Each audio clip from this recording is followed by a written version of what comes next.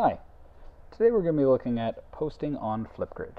Content covered in this video includes signing into FlipGrid for the first time, making a response to a topic that you've been assigned, and submitting your work back on Google Classroom so people know that you're finished. Let's get started. So first off, if you want to get to FlipGrid through Google, you just type in FlipGrid in the search bar. Select the first link there, and it's going to take you to this page. You'll see on the bottom it says use a join code. If you have a join code, this is where you're going to enter that. After that, you're going to be prompted with this screen. So this is the sign up screen. You're going to use your edu CBE email, clicking sign up with Google. Now, if you are coming to FlipGrid the first time and you're not using a join code, you're actually going through Google Classroom. So you've had an assignment, it's got a FlipGrid link, you've clicked on it. It's going to take you directly to the sign up page if you do not already have an account. You sign in using your edu CBE account, and it's going to take you to the topic that you originally clicked on in Classroom. To submit a response, you're going to go ahead and click that blue icon on the left called Add a Response, and this is going to activate your webcam. If you have certain permissions on your device, it may prompt you saying, hey, can this FlipGrid thing use your webcam? And you're going to say yeah.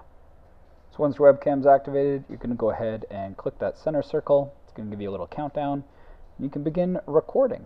Now, not all FlipGrid responses require your face. You can add images in here, you can put GIFs in. Obviously, be respectful depending on the type of FlipGrid response it is. You don't necessarily want an emoji on your face if you're talking about a super serious topic. Right? You can blur out your background if you don't want people to see the space you're in or anything like that.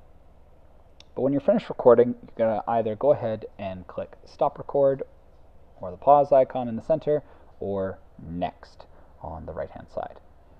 FlipGrid will give you an opportunity to play back your video, and you can add in a description, links if you need them. You can take some photos or upload images as the thumbnail for your video. When you're ready, you can go ahead and press submit. Now that you've pressed submit, it's going to show you when it's uploading. Don't close FlipGrid while it's uploading. You'd have to submit another response. Nobody wants to do that. When you're done, you just click done, and you'll be able to view the thumbnail for your response on the topic page. Okay, so as more and more people respond, you're going to be able to see more and more thumbnails of other people's responses. Now, you're not quite done yet. You need to go back to Classroom, find the assignment, if it was an assignment or a question that was posted to you, and you need to select Turn In. So you need to click on the assignment through View Assignment, go select Turn In. That way, your teacher knows that it's actually been handed in. All right? Don't just leave it open, or else, nobody knows to go and check the awesome FlipGrid that you posted.